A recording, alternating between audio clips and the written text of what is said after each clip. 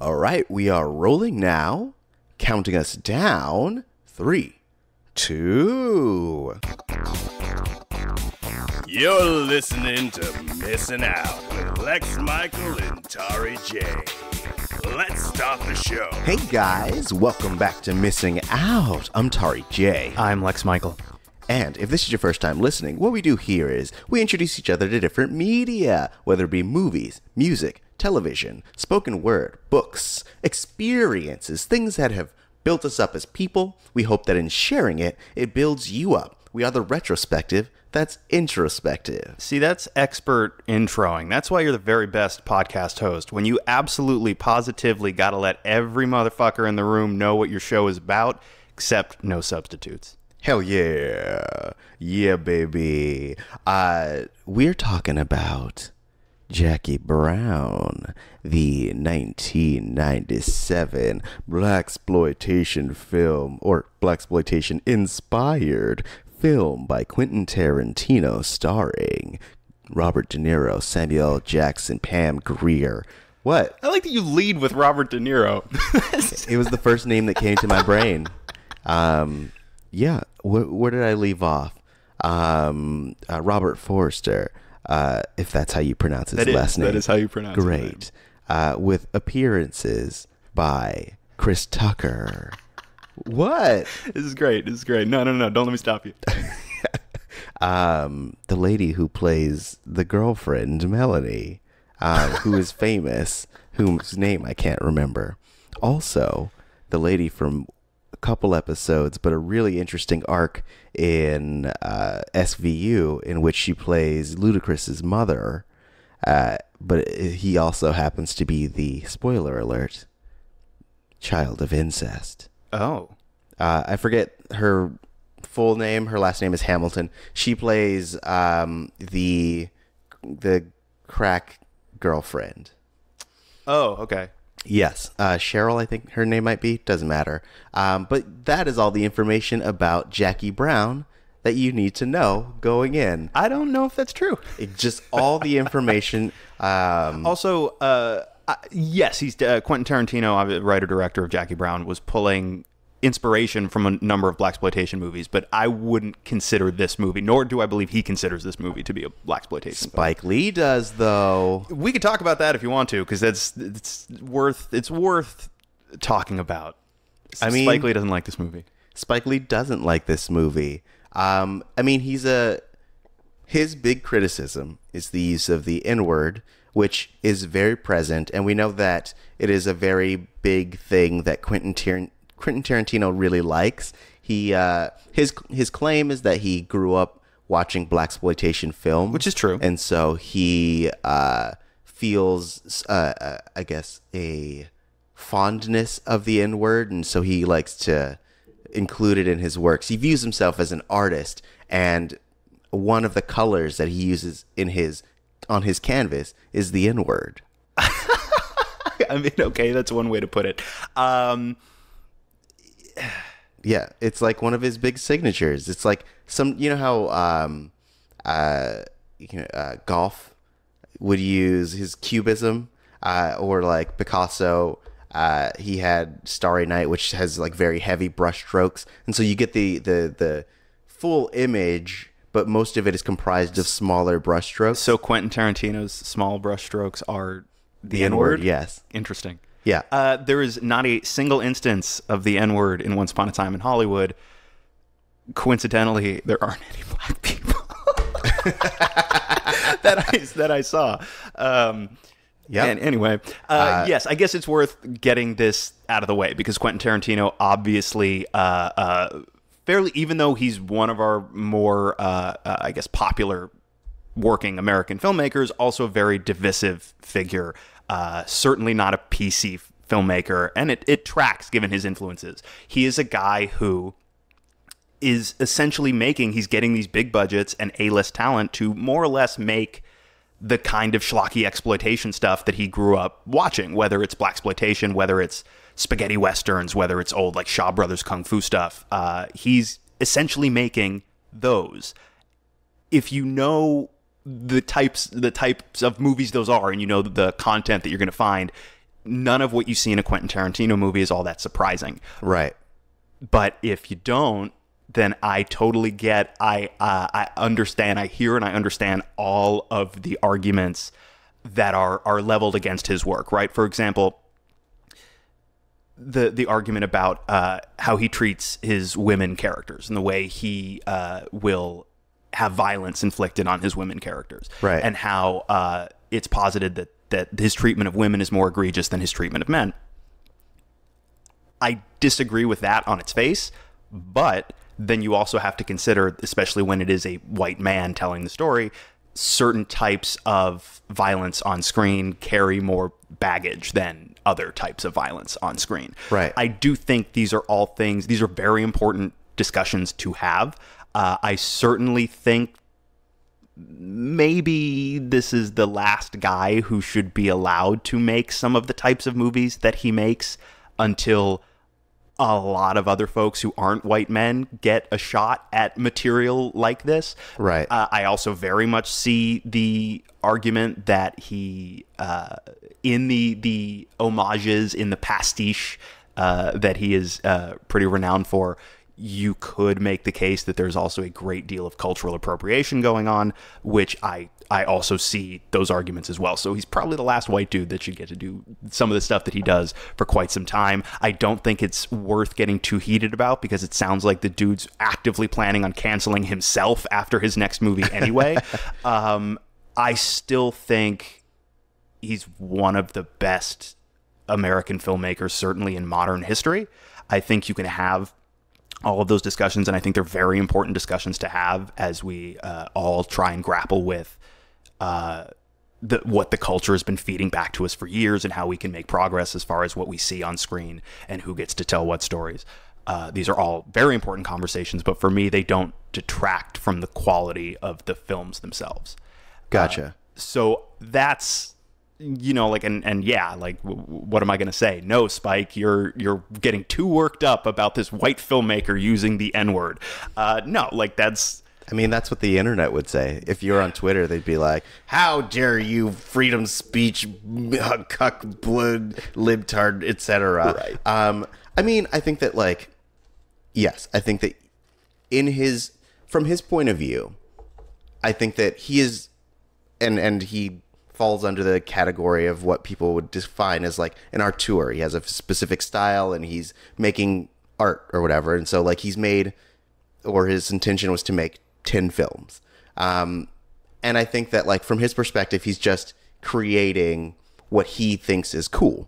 And I totally get that. Essentially, yes. He's going back to all of the stuff that he ingested when he was younger, and, right? And essentially throwing it all in a blender and kind of giving it back to everybody. It's like, yes, this is what cinema is to me. This is cinematic cool, right?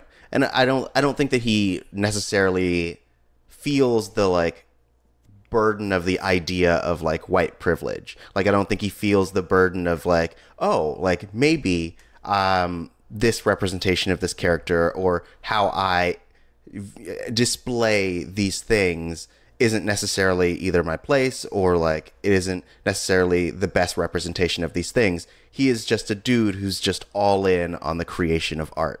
Right. And the people's interpretation of that and people's, I guess, how people feel about it isn't necessarily a high priority on the Quentin Tarantino Maslow hierarchy of needs. Right. It's mostly just the creation of the things. And he lives in a society that like also doesn't necessarily put a big priority on those things or haven't in the 2 decades that he's been working. And so like, man, no, it's almost 30 years now. Yeah. This Reservoir Dogs was 92. Oh, cool. So in the almost 3 decades that he's been working.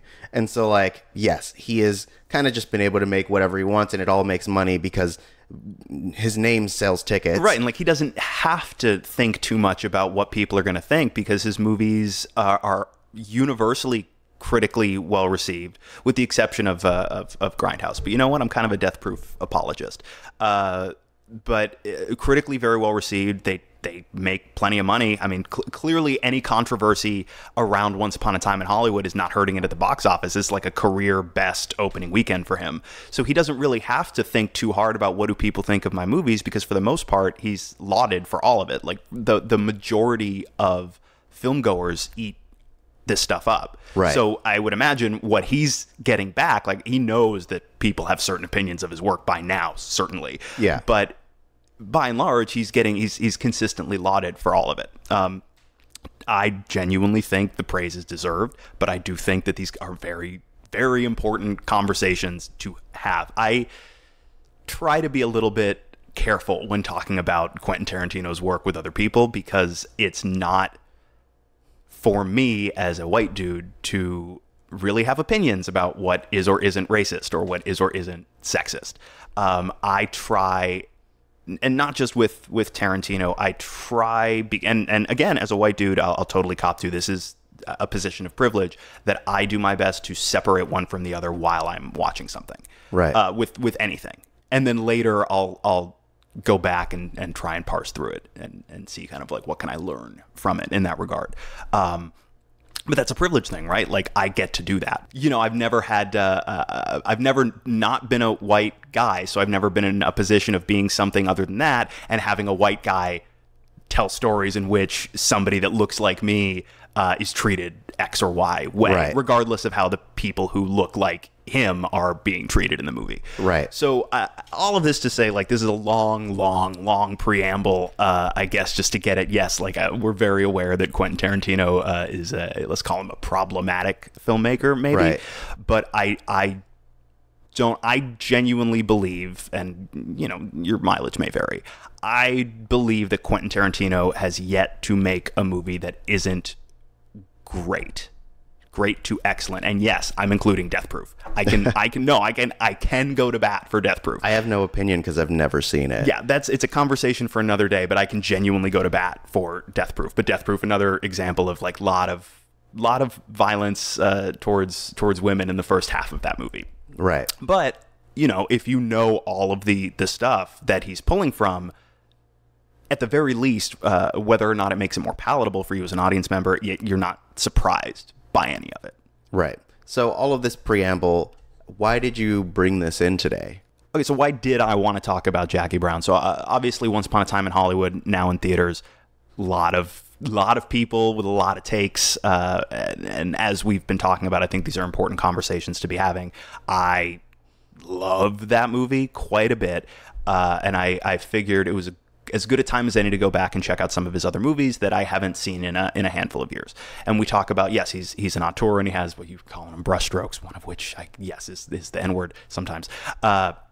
Jackie Brown is the movie that, to me, feels the least loaded up with Tarantinoisms. I think part of that is that he's lifting, and this is the only example of this in the films he's written and directed, he's lifting from source material. The movie Jackie Brown is based on the novel Rum Punch by Elmore Leonard, which is a really fun book. Elmore Leonard, a tremendous author, wrote a ton of mystery stories and Western stories, and you've certainly seen or heard of things that are adapted from his work. The movie Be Cool with John Travolta, the show Justified was based on a short story of his. And Quentin Tarantino is a massive, massive fan of Elmore Leonard, and he was planning on adapting something by Leonard and fell in love with Rum Punch when he read it again for the first time in a few years. And he said, okay, I'm going to adapt this story, but I'm going to tweak it a little bit. The novel's set in Florida, so I'm going to take it and move it over to Los Angeles, and I'm going to change this flight attendant character, who in the novel is a blonde named Jackie Burke. I'm going to make her Pam Grier so that I can cast Pam Grier in this lead. And Pam Grier, of course, super well known as the lead in a number of blaxploitation movies from the early 70s. She's Coffee, you know, she's in Foxy Brown, Sheba Baby, Black Mama, White Mama, Big Dollhouse, and he's a massive fan of all of those movies. And Pam Grier, Pam Grier is like the epitome of cinematic badass. Like Coffee, by the way, a perfect example of a blaxploitation movie that I would argue is a pretty great movie, but just so you get an idea, right? Like these movies, whether it's blaxploitation or the kind of grindhouse kung fu stuff, a lot of older westerns, biker movies, a lot of it heavily exploitation based. Surprise. It's the kind of movie where, you know how people will joke sometimes in like film or television when two women get in a fight, they joke about how like they hope one of them rips off the other's shirt and like so their breasts are all out and shit like that. It's the kind of movie where that shit actually happens. Right. Pam Grier rose to some prominence in those films that he's a big fan of. He brought her in for the part, and there's a kind of a cute story that she tells about meeting him for the first time when she came in to talk about the movie, where she comes into his office and he's got all of the posters from her movies all over the walls. And she asked him, like, did you put these up because you knew I was coming? And he said, no, honestly, I'm a little embarrassed. I was going to take them down because you were coming over. And so he was able to bond with her over his affection for those movies. And she says, you know, I didn't even know I was a cult figure. He told me, which I think is cute. Yeah. Pam Grier gives this wonderful performance. And I think Jackie Brown is an incredibly written character, but she is not the only one in the movie. So this was not only the movie that introduced Jackie Brown to Pam Grier to a whole new generation of moviegoers. It's also the movie that did the same for the great Robert Forster, who plays bail bondsman Max Cherry, who big career. He had never stopped working, but he wasn't in a ton that you'd know. But he was in, you know, back in the 60s, he was in Medium Cool, the movie that Haskell Wexler made. Which Tarantino's a fan of. So he puts Robert Forster in this movie, and suddenly his career gets a big boost, and now Robert Forster's in a ton of shit. Robert Forster is the guy who now, when they're looking for a Robert Forster type, it's like, you know what? Like, Robert Forster is great, and he's in shit again, so let's bring Robert Forster in. And the two of them, in my opinion, are absolutely wonderful together. They're both playing characters that are a little bit older, that are... you know, they've reached a point in their lives where it seems like maybe a lot of the options that they once felt they had are no longer available to them, that they're looking back maybe with a little bit more regret than they would have hoped to be carrying around at this point in their lives. And they find very unexpectedly this connection with each other, and it allows the movie to occasionally pause and explore, you know, aging, for example, you know, and how the two of them are sort of adjusting to being in that place in their lives. It's a movie, and it's a relationship within the movie that, especially for Tarantino, is surprisingly tender and surprisingly touching. And as I said before, we were talking about, I feel like this is the movie of all of his works, until maybe Once Upon a Time in Hollywood, that feels the least filled with Tarantinoisms. It feels, you know, it's frequently called his most mature work because it feels, and maybe this is a result of basing it on source material, it all feels a great deal more grounded than many of his other movies, which are, for all intents and purposes, they're all live action cartoons. These people all feel like real living, breathing people with histories and with fears and with regrets and with doubt. Sam Jackson in this movie giving one of my favorite performances he's ever given as Ordell Roby, who's the gun runner and the ostensible villain of the piece. Yeah. Even he gets genuine moments. He's so menacing for so much of this movie, but even he gets moments of genuine doubt and genuine fear. Well, before we get into all these characters and stuff like that, like, I feel like we should drop down the spoiler wall, because there's a lot that I think that we're going to need to explore, especially like with the themes and all the character interactions. And I don't know if we can necessarily do that with, you know, without spoiling a lot of the very specific things that happen. So I'm giving you guys a good chance to jump out if you'd like to and go check out Jackie Brown. It's on Netflix if you want to check it out. I mean, if you wanted to rent it, like you don't have Netflix, then it's also on Amazon Prime. It's on the iTunes Store. It's on Google Play Store. You can get it all the places. So check it out. Yes, and I would say if you're going to depart at this point in the conversation, you're curious about checking it out. Maybe you're not a Tarantino fan at all, but if you haven't checked this movie out, I don't think it's going to change your mind about any of his other work. But I do think this is him operating in a different mode than a lot of his other work, in my opinion. And I think it is a surprisingly mature, surprisingly tender movie with a number of truly wonderful performances that we'll talk about in more detail. But yeah, you've got Pam Grier and Robert Forster, you've got Sam Jackson, but you've also got Robert De Niro, you got Bridget Fonda, you got Michael Keaton. Yes, Chris Tucker shows up for a second. Yeah. Forgot about Michael Keaton earlier. About Michael Keaton with his leather jackets and his gum. Yeah. But it's, in my opinion, it's a really wonderful and surprisingly touching movie. And I think it's worth checking out. And for no other reason than Pam Grier is a fucking badass. Yeah. All right. So we've given you ample time. I'm even going to count you down, baby. You might be like fiddling around with stuff in your car, yo. Oh, man. 3, 2, 1. All right, we're in spoiler territory, baby. You were talking about Samuel L. Jackson, and you were also talking about Robert Forster, and I would say that like I would watch a whole movie of just them, just like at the Bond office.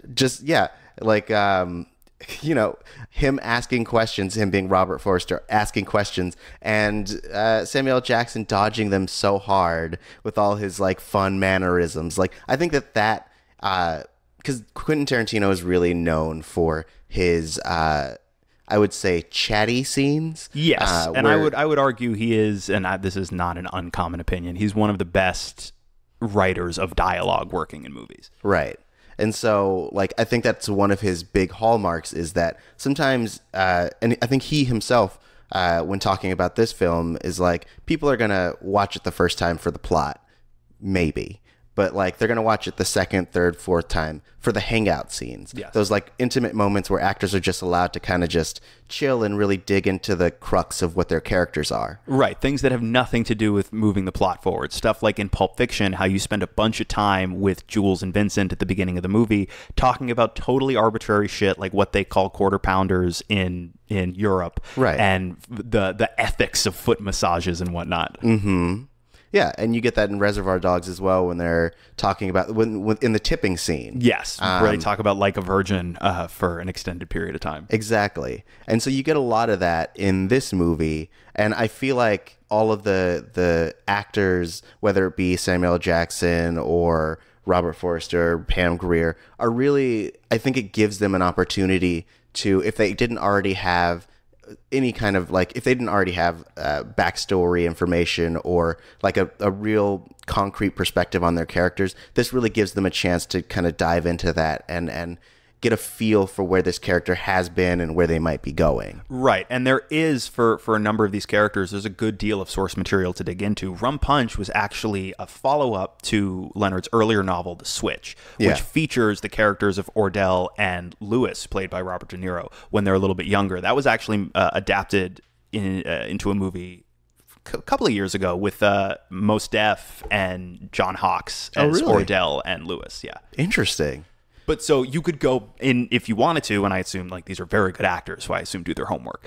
You can go back and you can read 2 novels worth of material about those characters in that world, you know. So there's a lot that you can pull from to ground you in that reality. Yeah.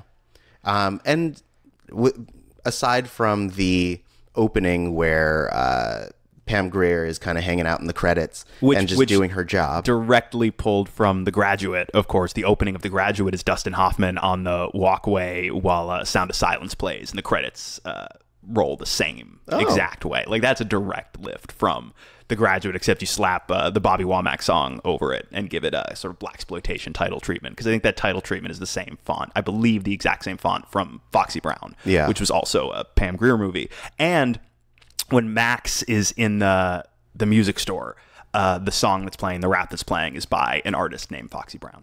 I think that's fun. Oh, yeah. I know Foxy Brown. Yeah. Yeah. Not personally. I just know of her. Yeah, the song, what is it, Married to the Firm, that's in the movie. That's Foxy Brown's song. So aside from that opening scene, the Lewis and Orville. Orville. Lewis and Ordell are the first people that you meet and really spend time with and kind of get to know. Yeah, we see Jackie in the opening titles, and then we don't see her again for about 27 minutes, give or take. Because we are really getting to know who Ordell is, between his relationship with Melanie, what he does with his business, and like how he views guns, and how like he ain't really hot shit even though he feels like hot shit. And also like we get to know how he treats the people who work for him, and how almost like ruthless and dangerous he is. Right. So he's a gun runner, and he's got Jackie Brown essentially bringing money to him from Cabo in pieces, right? It's a certain amount of money. She's bringing it in segments. And his plan ultimately is to put his little nest egg together and get out of the business. But yeah, there's so much posturing and intimidation that he does. But then you've got Melanie, who's Bridget Fonda, who's, the blonde-haired beach chick, essentially, kind of pulling Lewis aside and being like, he's totally full of shit. He doesn't know what he's doing. He's a moron. Like, most of the shit he's telling you about all the guns that he sells, it's just shit that he's heard from other people. Right. And Lewis, of course, and Robert De Niro, it's almost easy to forget sometimes that De Niro is in the movie. Like, he's playing what essentially amounts to like a second stringer character, but he plays this ex-con who's just gotten out of prison after, I forget, I think something like 4 days. Yeah. Well, got out like 4 days ago. Yeah. But was in jail for like what, 7 years, give or take. Oh, yeah. I think, and he plays it so kind of bewildered and a little sleepy, and like there's a moment where they're at the bail bondsman office talking to Max, and Lewis is going to go wait in the car, and Ordell hands him the key fob, and Lewis doesn't know what to do with it. Yeah. It's like, what do I do with this? And Ordell's just like, oh, you just hit the button to unlock the car. Right. There's a bunch of, he's completely now out of step with the world around him. And it's the way he plays it, just this kind of bewildered, almost lost, like, what do I, okay. Oh, yeah. Yeah. And it almost, because Sam Jackson is such a big character, you almost feel like he's being drug into a world that he doesn't belong in, even though he's went to jail for bank robbing, which could have also been just another thing that Ordell got him into. Right. He really feels like someone who's definitely in over his head, and definitely just trying to like get some form of foundation, which he never really gets. Right. It's that's the world he knows, right? The world of crime is the world that he knows. And at a certain point, and this is something that happens in the real world all the time, it's like you're a criminal, you go away. And of course, our justice system is not really about reformation. It's about throwing people in a little box for a while. He comes out, and what's he going to do? You know what I mean? Like, it's hard for an ex-con to get a legitimate job. Yeah. This is the world he knows. This is the world he understands. So at a certain point in the story, what else is he going to do except go in with Ordell on this operation to try and find, like you say, like try and find that foundation. And so Max Cherry, the bail bondsman played by Robert Forster, enters the story when an associate of Ordell's gets arrested for drunk driving with a firearm in the car, and he has to essentially bond him out of jail. And because he knows that Beaumont, played by Chris Tucker, can't be trusted to keep his mouth shut while he's in prison, bonds him out specifically to kill him. Right. Essentially puts him in the trunk of a car, says, we're going to go scare some Koreans that I'm going to sell guns to. So like you pop out of the trunk with a shotgun, just for like racket, just to scare him. Puts him in the trunk, just drives around the block and opens the trunk, and it's this cool, like, super wide of him driving around the block, and it never cuts to the close-up. You just see the muzzle flash of the gunshots. It's dark. It's also set to a fucking dope song called Strawberry Letter 23 by the Brothers Johnson. This soundtrack, like all of Tarantino's soundtracks, is absolutely fucking fantastic.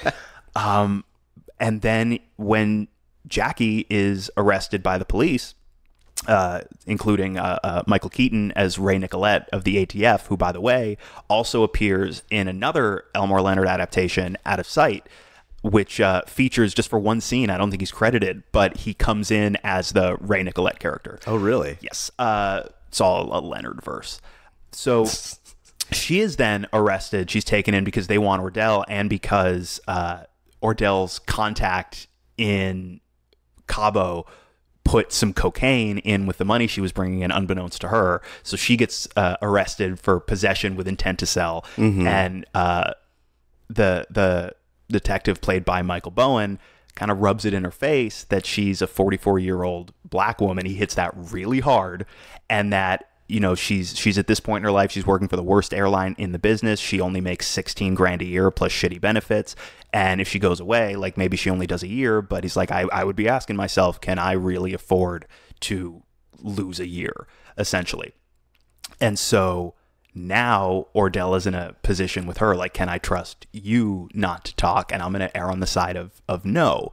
So there's this fantastic scene at Jackie's house when Ordell pays her a visit, where he keeps lowering the light, and most of the scene is played in darkness, and it's genuinely, it's kind of chilling. Like, Sam Jackson, even when you have Melanie whispering in Lewis's ear that the dude is incompetent, dude's genuinely menacing. Oh yeah. And he's there to kill her, but then all of a sudden the tables turn in a moment where he's got his hands around her throat, and then all of a sudden he realizes she's got a gun pointed directly at his dick, and she's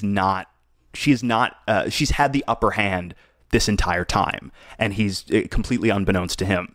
Right. And so their dynamic totally shifts in that moment. And it's the first of many, many moments in this movie where you realize everybody's attempting to play each other, but no one is reading the whole, like, nobody's reading every hand of cards like Jackie Brown is reading every hand of cards. Yeah. I think that's my favorite aspect of because we started with Lewis and Ordell, and then we had the ATF people, and then kind of hung out with, I guess what I'm saying in consolidated form is because we spent all these scenes with the disparate other sides, whether it be the crime people, the law enforcement, or the love interest, Robert Forrester. We get to see them as POV characters as well, which means that we get as much information as they do at any given moment. Right. So I think it's really effective that we get that first 20 minutes with not Pam Grier, because that means that we're allowed, and it eases us into seeing through these other people's eyes, as opposed to just watching her do her thing. And essentially at that point, we would have to know what the plan is at each given moment. Right. Whereas we're allowed to be surprised because for example, there's that moment when she comes out of the, this is during her big plan, and she comes out of the dressing room. Oh, the plan, by the way, she sees a way that she can not only get herself out of hot water with the law, but also maybe walk away with about $500,000 of Ordell's money. Exactly. But we get this really great, like, one-er, where she is, it's panic. The camera movements are erratic, and they're constantly spiraling around her as she's leaving the dressing room. And so, like, if she was our only POV character, we would assume that, like, she got taken. Like, something's happening, something went wrong with the plan. But then we also get the scenes with the other POV characters, and we realize that everything that they do is all according to the plan that she laid out. Right. And I think that was a really great way of shifting between the different characters that we've spent so much time getting to know. Right. She's able to effectively play every character in the movie, right? Like, she plays Ray Nicolette by essentially pretending to cooperate. She's playing Ordell by essentially pretending not to cooperate, and she's even playing Max a little bit in so far as she doesn't let him in on every part of the plan. Right. And then, of course, at the same time, you've got Melanie trying to play Lewis against Ordell. So it's a whole, most folks in this film are not trustworthy, except Max, who's a very nice man. That's true. I do like that Lewis immediately went to Ordell and was like, yo, she's not trustworthy. Yeah. And he's like, I know. Yeah, I know. Like, but I can handle it. Yeah, right. That's why I keep her around. Because, like, I know that even though I can't trust her, I know what she's going to do. Right. Oh, man, that sweet cockiness. But, like, it really showed how close those characters are, even though, like, I don't feel like they talk to each other a lot. Well, Lewis doesn't talk very much at all. Right. Like, I feel like a lot of the time Ordell talks to Lewis and Lewis nods. Because it seems like, we don't know, like, Lewis almost seems like a guy who maybe spent a bunch of time in solitary confinement, because he really seems completely disconnected from other people. Right. Like, it seems like it's almost hard to conceive of him being in Gen Pop in prison, because at least there you're going to be talking to some people. This dude, it seems like a guy who not only is out of step with the world around him once he gets out of prison after a long stint, but he seems like a guy who's now genuinely out of step with communicating at all with other people. Right. Which eventually comes to head when he is getting antagonized by Melanie. Yep. I was wondering in that moment, because he shoots her, and I was wondering if that was part of the plan, and that like he was always supposed to shoot her, but then you get Ordell, I guess, realizing that he actually cared about her. I don't know if I would go so far as cared about her. He cared about her so much. He was like she was his main bitch. I mean, he literally says once he's like, okay, you shot her. He's like, well, now what we don't want is that bitch surviving on us and shit like that. I don't know if he genuinely cares, but no, I mean, I guess in his own Ordell sort of way, maybe, but I don't think it's genuine affection the way we think of genuine affection. Oh my gosh, she's like,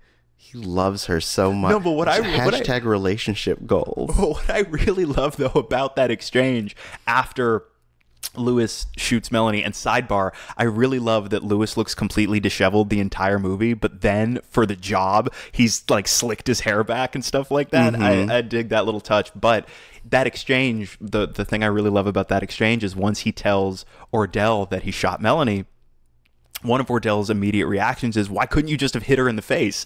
And Lewis takes a second and he's like, well, I guess I could have, but in the moment, I just sort of like, it just hadn't occurred to him. He was so angry, and it just didn't occur to him to strike with a fist instead of bullets. Right. And something about the way De Niro plays that, like, again, this dude is so out of step with everything that it just genuinely did not occur to him in that moment to do anything but shoot her. Right. Which that scene also, when Ordell has to, hard quotes, arbitrarily he decides that he is going to kill Lewis. It's a real bummer, because like Lewis seems super loyal. Yes. And in that scene, Ordell is basically blaming him, and for a second proposes that he was trying to get over on him. Like he's like, oh yeah, she conveniently gets shot and all of my money disappears. What happened to it, my dude? And Lewis is like, how dare you? You're my best friend. Why would you even suggest that? Look at my necklace. And it's like half of a best friend necklace. And he's like, I threw my half away, and then shoots him. Sad. I think that was the saddest death in the whole movie. I didn't get to know Beaumont very well, so I can't be sad that he's dead. No. Except for the fact that, like, it's sad when people kill off Chris Tucker. It's a bummer. How often does that happen? I think that's the only time. It happens in 2 out of the 3 Rush Hour movies. Yep. Does he die in Fifth Element? No. I don't remember. He doesn't. He survives. It's great. Because that's my favorite Chris Tucker. Alive Chris Tucker is my favorite Chris Tucker. All right. I'm sure Chris Tucker appreciates that. I'm glad. If you're Chris Tucker, if you're listening, listen. If you're listening, hey, what's up? I enjoy your career. You've done a lot of good things. You made me laugh. I think a lot of who I am, humor-wise, might be because I've watched your movies. Hey, you're a funny guy. I didn't realize you were such a Chris Tucker stan. I don't like that term. No. I do not like the term stan. Does it come from that Eminem song? Yes, it does. Is that where that comes from? It does, and it's terrible. Is that why you don't like it? It is. It's because that's a real upsetting story? Yeah. So, guys, this is our PSA about the term stan. If you're unfamiliar or you're old like me, to stan someone is a reference to a Eminem song in which a fan named Stan writes him letters, and eventually the letters escalate to him killing his wife and unborn child. And himself, I believe. Yes, and himself. It's rough, and it's shows the toxic side of fandom. And so for people to laud that as an aspirational thing, I feel like it has lost its connection to that, to its origin, though. I feel like Words have meaning. No, Lex I Michael. don't disagree with you, but I feel like nobody's using it with that in mind anymore. I feel like it's now permutated into people just use it to reference being a fan of something. Being a fan of something in a way that like you'll argue for it, essentially, is the way I see it used. But it means you're a fan. You're going to kill your wife and child. To the degree that you will kill for it. All right. Well, that's you and Chris Tucker, no? Yep. I will kill for Chris Tucker. Oh, man.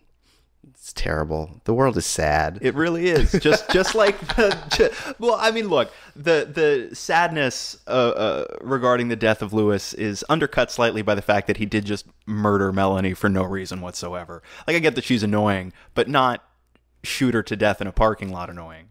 Yeah. Yeah.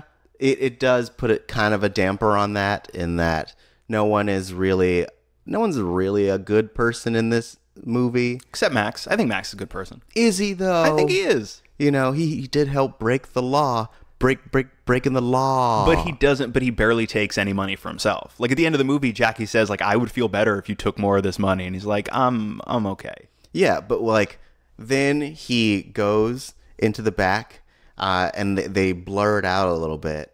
But he starts sobbing, as far as I can tell. I don't know. I'm not good at reading body language. I don't think he's sobbing, but he's definitely emotionally affected. I don't think it's because he actually wanted more money. He was like, damn it, I should have taken more money. I should have retired. I'm an idiot. I could have taken money, had the girl of my dreams. Oh boy, I could be in Madrid right now doing sex. But there's that moment, right? Like, there's true, genuine affection between the two of them. And he could have gone with her.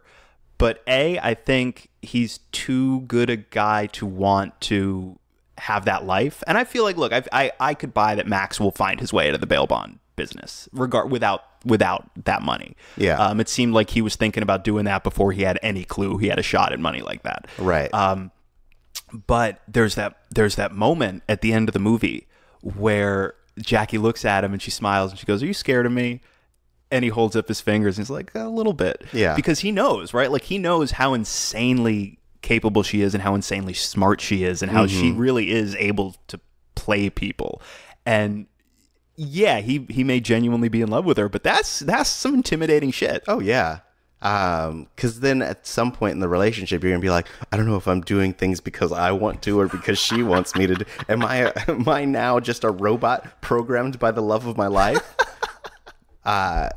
So I get that. I just think that, like, he could have been on a beach doing the sex, and he could have, but like, that's not who he is. And I think there's something admirable about how, he's got regrets, right? And he talks about how, I've been in the bail bond business for many, many years, and I'm just tired of doing it. And he doesn't really know what he's got to look forward to. But like, there's that really nice conversation that they have earlier in the movie, Max and Jackie, about like how they feel about getting older. Yeah. And Max talks about how it's not, Jackie talks about how it's something that bothers her to a degree. And Max talks about how, no, it's not something I really think about. Like, I got sensitive a few years ago when I started losing my hair, and I did something about it. And it's really only at that moment that you look at his hair and it's like, oh, I guess, yeah, you do have plugs, don't you? Right. But you wouldn't notice because he looks good. And he's like, I did it because it makes me feel better about myself. And I look in the mirror and it looks like me and stuff. Yeah. But he seems like a guy who is generally, yes, he has regrets. There are things in his life that he's not super happy with, but for the most part, he's okay with who he is, and he's okay with what he has, even though he's not necessarily the fondest of what he's doing anymore. So I like that at the end, like, Max is able to remain so true to that, that he ultimately says, I'm not going to go on this journey. I think he's a nice man. I'm sure. I'm sure. Maybe she'll, once he retires, she'll pay for him to come out to the shores of Barcelona, and they retire together. Maybe. I mean, look, it's we don't know for sure that Jackie's never ever going to come back. Now that she's out of trouble with the law, now that at the end of the movie, spoilers, Ordell is dead, and so Ordell's not going to be coming after her anymore. she's got all this money. You know, there's no reason she has to stay out of LA. So it's entirely possible she'll globe hop for a little while and then come back and they can work out their stuff. And I'm rooting for those kids. Yeah. I take that as canon that at some point, like, she takes a year, finds herself, and then she comes back and she's like, yo, I'm here to bail you out of this job. And he's like, oh, yeah, that's what I've always wanted. Is that your Robert Forster? Yeah, it sounds just like him, doesn't it? Just like him. Hey, it's me, Robert Forster. All right. So the other thing that I do really appreciate about this movie is you get a genuinely tender, fairly honest look at a relationship between two people that are mid-40s and older. Yeah. You know, and I feel like you don't get to see that all that often. And I think it's nice. Yeah, I did appreciate that because, as you were saying earlier, like, you can explore what that means to people. Like, and I think that, like, especially as I'm a growing person and as I get older, I start to realize that how those dynamics change and how, like, meeting people when you're older is different and how, like, it used to be very easy to meet people. I was just having this conversation the other day about how you could just walk into a room and go, hey, fuck faces, who likes insert thing? And then 3 people raise their hand. And I love they're insert your best thing. Right. Yeah. They're your best friend for like the next 6 years. But like, as you get older and then that's just friendships that, like, you know, it's harder to find people you can trust and people who are on the same wavelength. And then let alone when you start dating or like really trying to get close to people. And as you get older, you get more and more baggage and having to like sort through that and figure out healthy ways of having those relationships and things of that sort. Right. And realizing, I mean, so we've talked on this show a little bit in the past, and certainly off mic quite a bit. For whatever reason, you know, I mean, look, we're young guys, but obviously all of us are getting older, and we're both, I think, I mean, I won't speak for you, but for me, certainly, I'm at the point in my life, in my adulthood, where, yeah, I still feel like a kid most of the time, but I'm not anymore, right? And we're all getting older, and things keep going, no matter what benchmarks you clear or not. Time is going to keep going. You are going to keep aging, and there's a lot of life. Even if things are good, right? For a lot of people, there's a lot of life when you get to a certain age where you realize, like, it's all a little disappointing, maybe. And maybe I didn't become a rock star or an astronaut or whatever the shit, you know? And like, okay, here's what I thought my life was going to be. Here's what my life actually is. And how do I navigate that, right? And certainly, like, we're still young guys, right? But I haven't seen this movie in a few years, and even now, as a younger adult, there is so much more there that I felt seriously affected by, that I could understand in a way. Now, obviously, I don't know yet what it's like to be in my mid-40s or older, but even now, like, I'm still under 30. Right. You know what I mean? Like, I'm 29 years old. I'm about to be 30. And even now, like, right, like, I feel like for a lot of people, this is right around the time, if you're paying attention, where you start to go, oh, this shit is temporary. You know what I mean? Like, I am going to age, and life is finite, and things move kind of quick, and eventually we're all going to die. Right. Well, okay, what am I doing? What do I want my life to look like versus what does it look like now versus what is it likely to look like in the future? What do I hope for? What can I expect? How best to manage those expectations to minimize the amount of regret that I'll one day maybe have to live with, the amount of disappointment. So I think about all these things way more than I have to at the age I'm at, right? Because both of us, we're still young guys, but I think about this stuff maybe more than is necessary. Yeah. So to see that addressed and communicated, like made explicit between these two characters while they are kind of falling in love with each other in a very reserved way, right? Because like you say, like, it's very different meeting people when you're younger versus when you are middle-aged, right? Like, especially in terms of date. I mean, I would assume, again, I've never had to date as a middle-aged person, but I would assume that is very, very, very, very different than when you're dating in high school. So seeing these two characters very gradually warm to each other, meet in the middle, and along the way, they're having these very frank discussions about this subject matter. Yeah.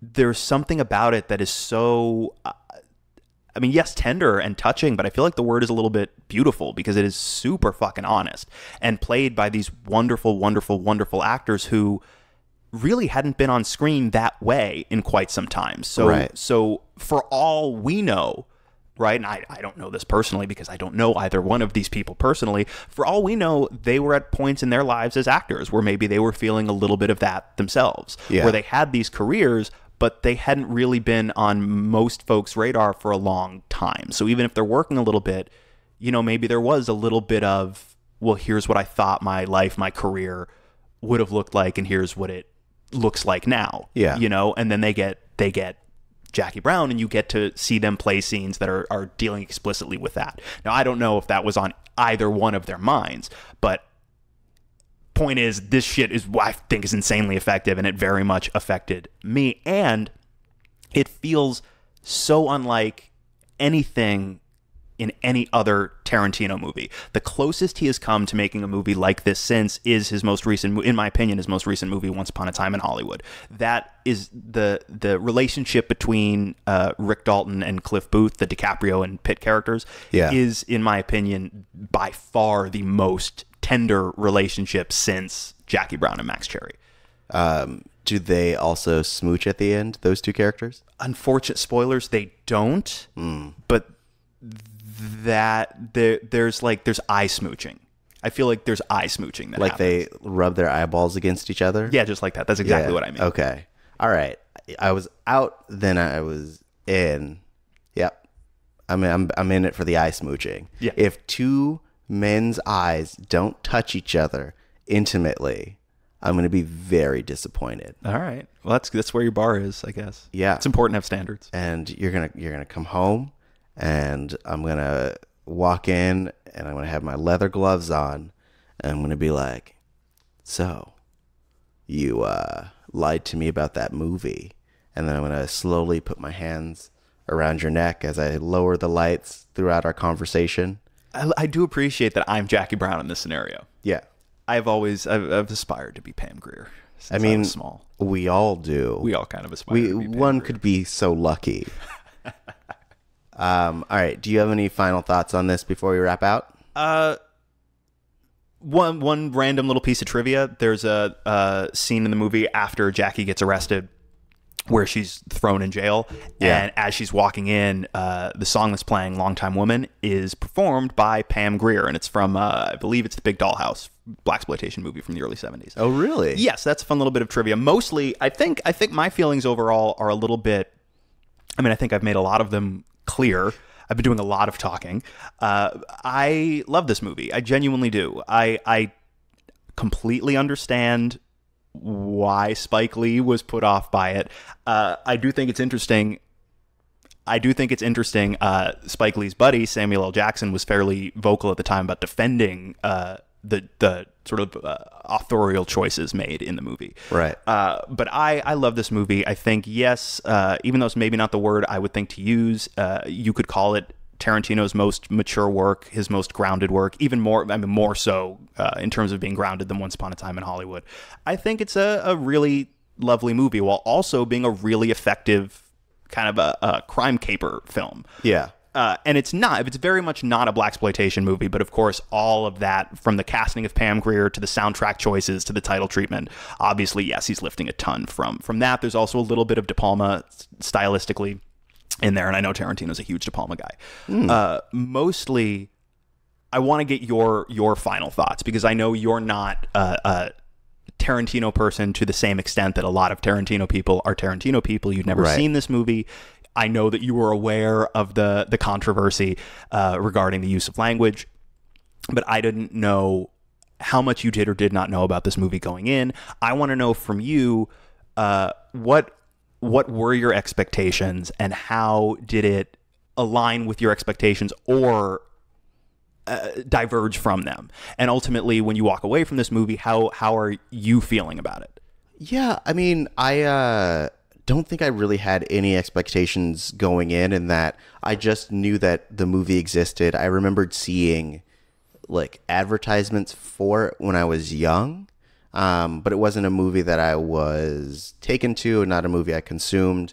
I don't think I was really like exposed to Quentin Tarantino until like the name until high school. Okay. I feel like that's when a lot of people, our generation, kind of got Right. to know his stuff. And then like my first Tarantino film was Kill Bill, which I feel like is a kind of a departure from his usual style a little bit. I feel like there are distinct phases to Tarantino's career. There's the Tarantino that did Reservoir Dogs, Pulp Fiction, Jackie Brown. There's the Tarantino who did Kill Bill and Death Proof, which are the most explicit sort of like, here's we're literally gonna rip all of this stuff from like older schlocky exploitation movies and make Right. that. And then there's the Quentin Tarantino that made Bastards, that made Django, Hateful Eight, and Once Upon a Time in Hollywood. Mm-hmm. I feel like these are fairly distinct. I feel like you can track the distinct phases, and I feel like the movies of these individual phases all feel a little bit more of a piece than they do with some of the other movies in his oeuvre. Yeah. Real quick, wanted to go back because you saw some of the marketing for Jackie Brown. I still think about this sometimes. All of the like TV spots and trailers and stuff, and this was still in the age where like you get the and it's not the trailer guy, but you know, you'd get somebody in the trailer telling you like, what do these people all have in common? They're all on the trail of whatever the fuck. So in all of the marketing, they'd say from the novel by Elmore Leonard, and I would always think to myself, but that's not helpful to anybody because there's no novel called Jackie Brown. It's from a novel by Elmore Leonard, but that book's called Rum Punch, and how's anybody going to be able to find that fucking book? You know, It was 97. It was 97. Yeah, everyone was on the internet. People were just getting computers, like personal computers in their fucking homes and shit for the most part. Right, you know, so that's it, you know, or Town Crier. Yeah. You have an usher in every theater that's like, this is based on a novel with a different title. Right. We're of sorry course. we misled you. I mean, I think that like the main draw back then, I imagine, was specifically Pam Grier. I think also it was something that was at the time probably felt new, or it felt like, hey, Quentin Tarantino's doing a black movie. It's also tough to, and I only really know this because when Pulp Fiction came out, I was very young. I was too young to see it when it came out. Right. But I've heard from people who are old enough to remember Pulp Fiction was absolutely everywhere. I mean, it wasn't just a successful movie. It was a full-blown phenomenon. Right. And so Tarantino was in a position where, for all intents and purposes, he could do essentially whatever he wanted. Yeah. And yeah, I mean, already, like, after his second movie wins the Palme d'Or, and suddenly, like you said much earlier in this conversation, his name alone can sell the movie. And I feel like that's how you get the wiggle room to get a studio-financed movie and not cast whoever the studio wants you to cast, instead say, no, Pam Grier and Robert Forster are absolutely the right choices for these parts. I'm putting them in this movie. Yeah. So I guess final thoughts basically being that, like, I found it to be a really interesting story. I love Pam Grier. And I think she did great. I think all the actors blew this thing out of the water. Mm-hmm. You could just watch them doing whatever for however long. And they're just like living in that space, which I really liked. I don't know if it's a movie I would revisit. In that, like, I don't know if it had enough personally to kind of like, and I guess also I'm being exposed to it much later in its existence, right, and much later in my existence, to where it's not one of those things where I'm like, oh boy, I gotta get that Jackie Brown in my veins. It's like, cool, I'm glad I experienced it. I really liked what happened in it.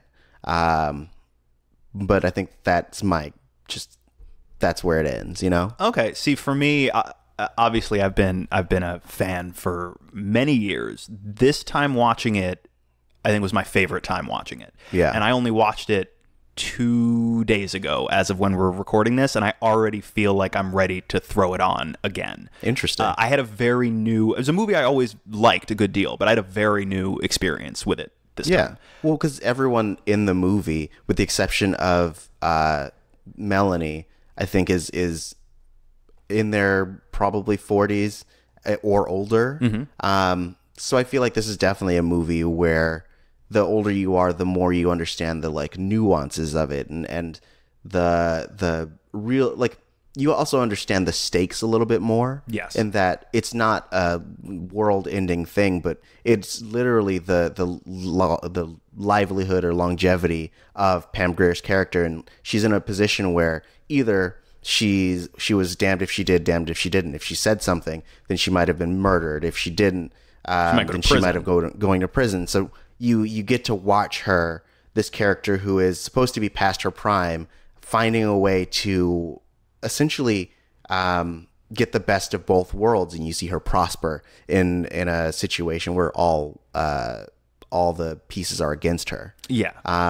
And that's an aspect that everyone can relate to, but I think that, like, when you really appreciate story, I think that's something that you can kind of glean from it. It's not just like a crime thriller. It's something that, like, really has personal stakes to it. Yes, and that's exactly how I would choose to put it too. There are obviously, the stakes are very high in all of Tarantino's movies, but the stakes are usually very literally life and death. Right. Whereas, yes, few characters meet their ends in this story, but I feel like, and again, like Once Upon a Time in Hollywood, I think is the closest he's come since to playing in territory like this. But the personal stakes for these characters, the non-literal life or death stakes, are higher in Jackie Brown than I think almost anything else he's done. And I will say, it seems like you did like it.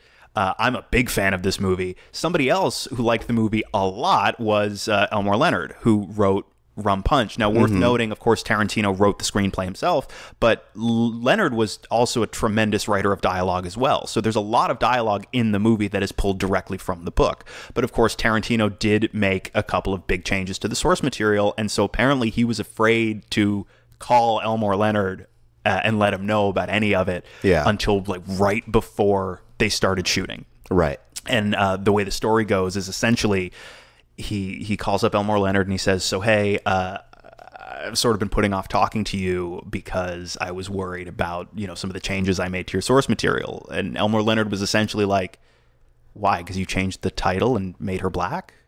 That's fine. Pam Grier's an awesome choice. I'm totally on board with this.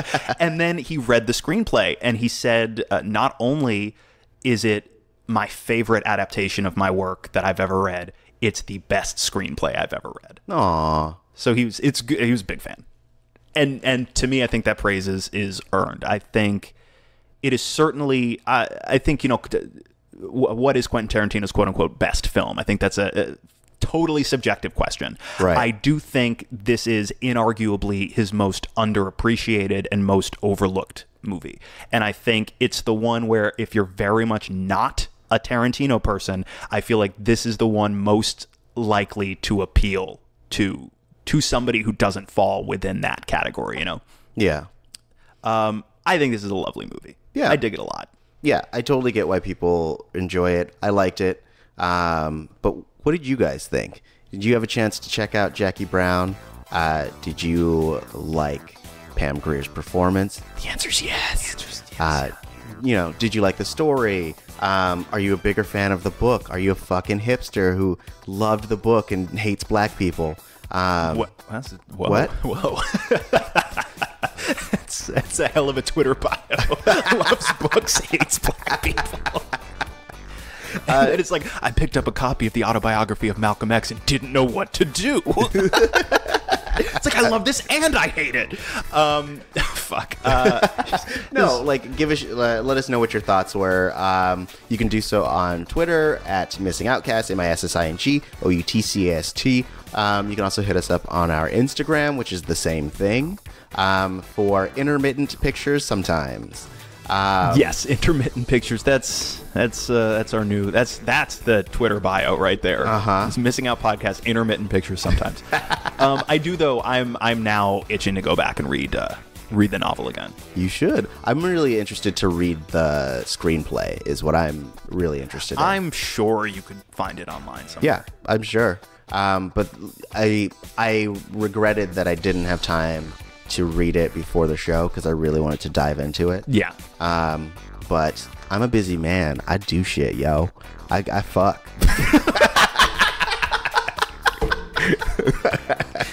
But anyway, yeah, you can't multitask. You can't read while doing the.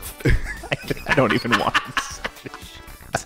Oh man, Lex, where can people find you? Oh God, I am on Twitter and Instagram at the Lex Michael. And you can find me at Tauri J, TAURI-JAY. Again, you can find us at Missing Outcast, MASSINGOUTCAST, and all the major podcast platforms. So tell your friends if you enjoy the show. Then make sure to leave us a review or a rating, and we will read it here on the show. So yeah, and don't forget to let us know what you thought about Jackie Brown. Until we hear from you again, this has been the retrospective that's introspective. And now you have a new perspective.